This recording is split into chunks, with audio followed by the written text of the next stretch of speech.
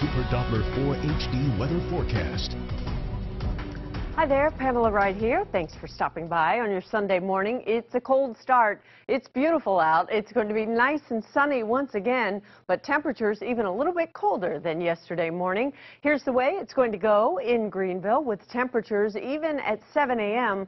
still only in the mid-30s, and you see we'll be in the mid-40s by 9 this morning. Temperatures a little bit warmer this afternoon than yesterday, even though it was a beautiful day. Our wind's a little bit lighter, so that will help us. But this morning, certainly cold enough that a freeze warning remains in effect across the upstate and northeast Georgia through 9 a.m. Again, things very nice and very dry. Our dew point temperatures are in the teens.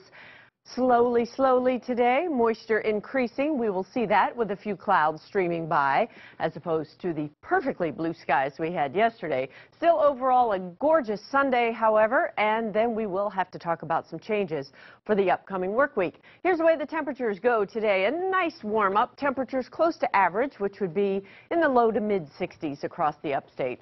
Sun and cloud mix as the day goes on, and again, we will see more clouds as we head back to work tomorrow. In Spartanburg, a beautiful day near freezing at 7, and then by lunchtime, we're in the mid-50s, getting into the lower 60s for highs today, and very likely we'll touch 60 degrees for a high in Asheville. So a beautiful day across our entire region. Now let's take a look at our week. We will go from these low to mid-60s today and tomorrow in the upstate to cloudier conditions, scattered showers by Tuesday, and then possibly even a stray thunderstorm on Wednesday.